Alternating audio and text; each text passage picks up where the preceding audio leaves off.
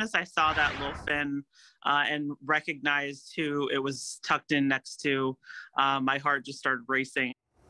It's a moment she says she will never forget, seeing the newest addition to the J-pod.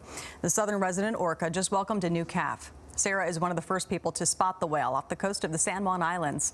She snapped these photos of that experience and alerted the Center for Whale Research, who confirmed that sighting as well. Yeah, the birth means there are now 74 southern resident orcas. We spoke with the director of the Orca Behavior Institute, who says there were a few other sightings of the calf. It was likely born in the last few days. The center says the news of its arrival is bittersweet. Is definitely a cause for celebration, but it does have to be taken in the context of the bigger picture.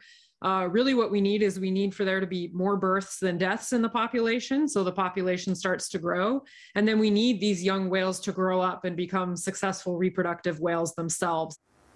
This is the first newborn calf for the J-pod in more than 2 years. 2 other southern resident orcas were pregnant earlier this year but lost the calves. As we mentioned, these whales are endangered. They face at least 3 main threats to their survival: underwater noise, pollutants, and not enough Chinook salmon to eat.